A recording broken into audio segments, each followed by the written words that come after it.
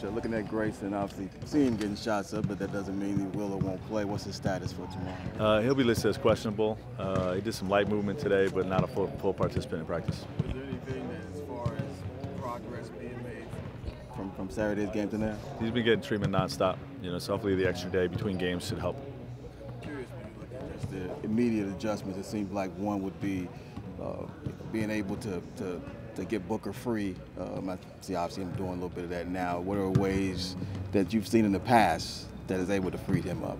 Yeah, we discussed a lot of ways. I'm not going to share that with the T-Wolves, but it's one of our focal points.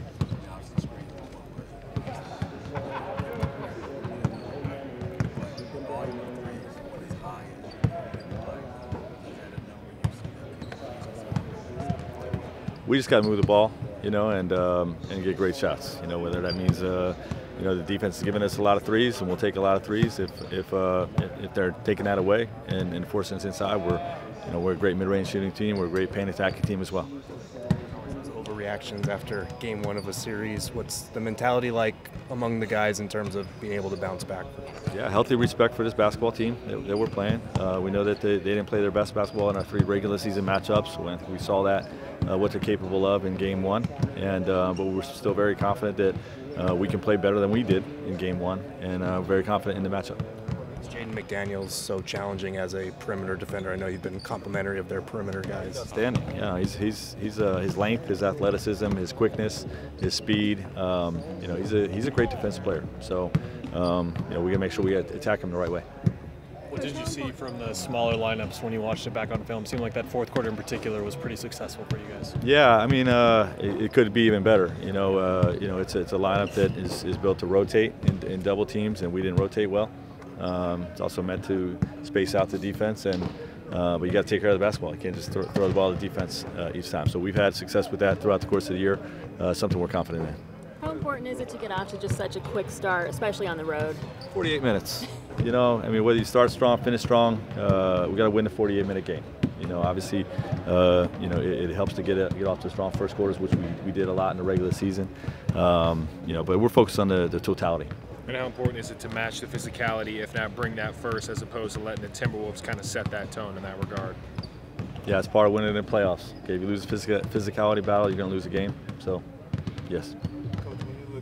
Devin was saying that about doubling Edwards, okay, just force him to take tough shots, because once you double, then the ball starts moving for them. What's the balance in doubling him to get the ball out of his hands, but then playing him straight up to forcing him into those difficult? Yeah, you just got to read the game, and see how he's playing it. But certain players get into a zone.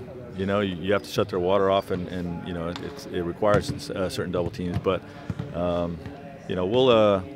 we've had a lot of discussions about that. I'm not going to give the Timberwolves our plan, but it's always a balance. Because it seemed like early in the game, kind of forced him into turnovers early, and then that's kind of what's been the formula in defending him, is getting him to. Yeah, he's got to see 5 defenders. Yeah. Coach, you got a local kid in Roddy on this team, and he's not part of the rotation. What do you see in him since he's come over? Yeah, he's a heck of a young player. Very, very tough, very smart player. Someone that's going to help us in the future. Someone that if we get injuries or foul trouble, I'm confident in throwing him in the game. Has fit into our culture by being a high character guy, a likable guy. Our guys really enjoy being around him, and we're excited about what he brings to the table.